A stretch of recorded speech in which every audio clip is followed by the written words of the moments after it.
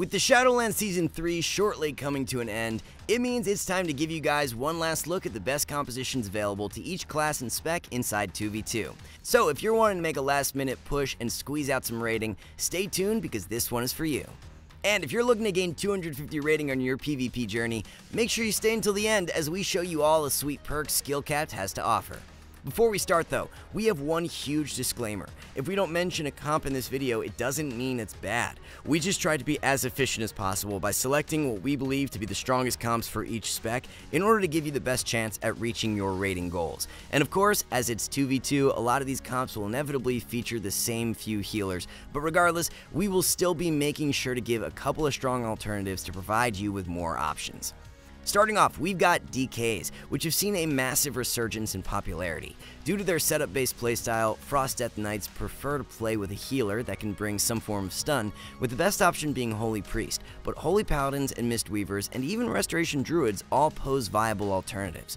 Unholy, on the other hand, thrives in longer, more drawn-out games, so the best healer options are those that bring unrivaled healing output, the strongest of which currently being a Restoration Druid, but Mistweaver Monk also has proven to be a very dominant option. And of course, if you prefer shorter games, Holy Priest is still a good option thanks to the added damage and stuns.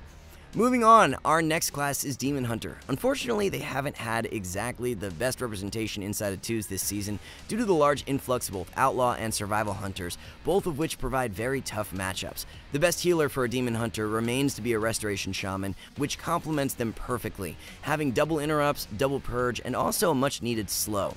But quite honestly, you could have success with almost any healer as a Demon Hunter, two of the best options being Restoration Druid or Mistweaver Monk.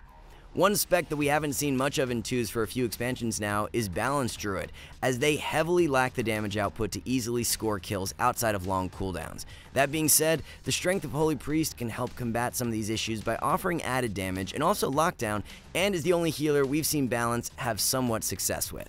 Alternatively, Balance is definitely more aimed toward double DPS comps, and even though it's not strongest, Balance Sub-Rogue has had some rare showings at the highest ratings.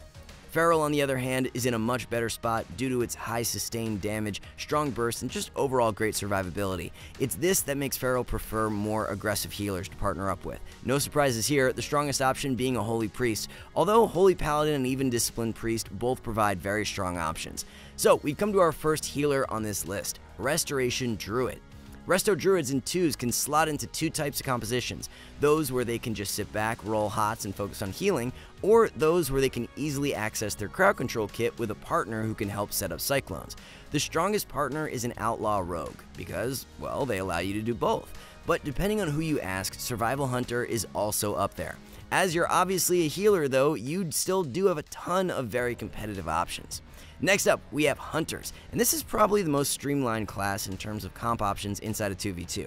Marksmanship, Beast Mastery, and Survival all look for the same thing from their partner, and that's one who can bring another form of crowd control on a different DR to Freezing Trap, so namely Fear and Cyclone from either Druids or Priests. Survival is the clear winner in terms of the strength out of the Hunter specs in 2v2 for obvious reasons, but Beast Mastery offers an easier but slightly weaker alternative.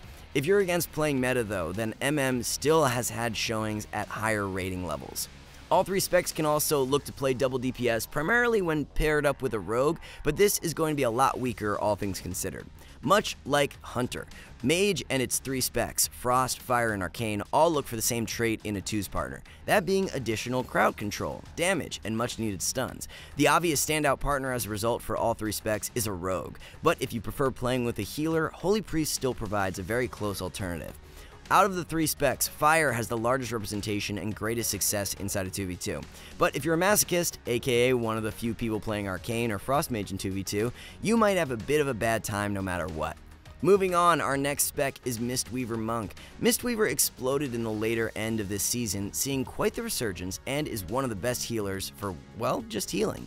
As what Mistweavers lack in damage or crowd control, they make up for with throughput, and that's their main strength. So what you're looking for in a partner is a very self-sufficient spec, which doesn't necessarily need all that much help setting up kills. The best option is without a doubt Outlaw Rogue, but Fury Warrior, Unholy Death Knight, and especially Demon Hunters are all very strong alternatives. Windwalker, on the other hand, hasn't had the best of seasons in 2v2 due to its rough matchups into a lot of the popular specs. However, experienced Windwalkers are still making it work when paired up with a healer who provides an additional stun, so you're not just limited to playing around the long cooldown on leg sweep. The most common and strongest option comes as no surprise, and that's Holy Priest, for the additional damage and chastise stun. But Holy Paladin and to a lesser extent Restoration Druid can still pose viable but weaker alternatives. Up next, we've got Paladin, and in many ways, Holy Paladin plays the same role as a Holy Priest, but just a much weaker version.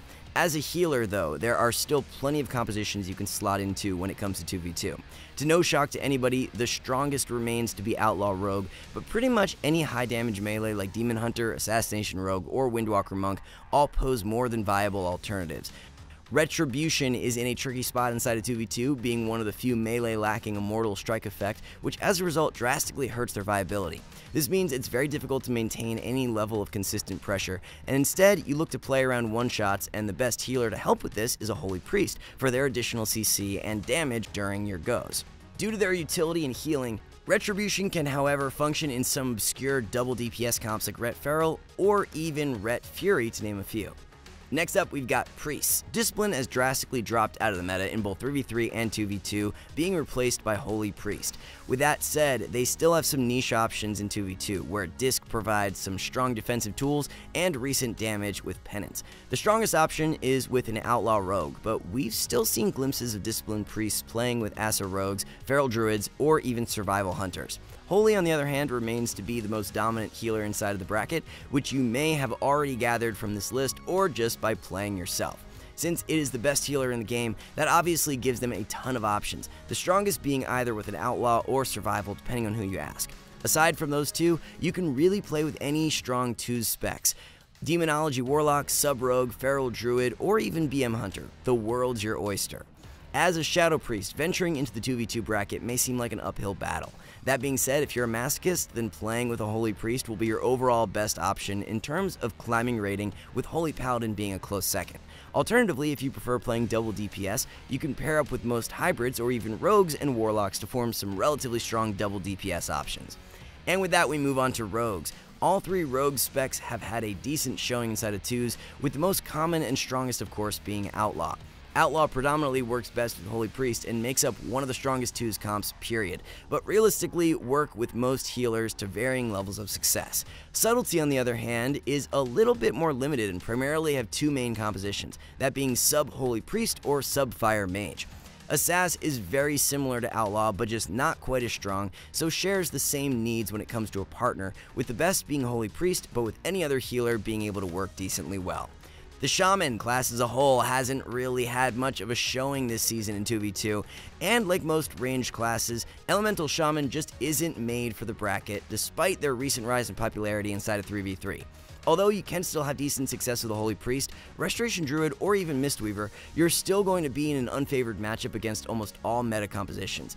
Enhancement, much like Retribution, lacks any form of healing reduction or mortal strike effect, and as a result, this makes their consistent pressure very easy to deal with, but the offensive pressure of Holy Priest can indeed make up for this to some extent. In most cases, though, enhancements look to partake strictly in double DPS options, like with a Feral Druid, Ret Paladin, or even Rogue. The most viable of the three Shaman specs is Restoration Shaman. The perfect partner for our Shamans are aggressive melee damage dealers where you can look to contribute with purges and interrupts to make quick work of enemy healers, most notably is with the Demon Hunter. Alternatively though, you could opt for any high damage melee, namely Outlaw, Assassination Rogues, or even Feral Druids.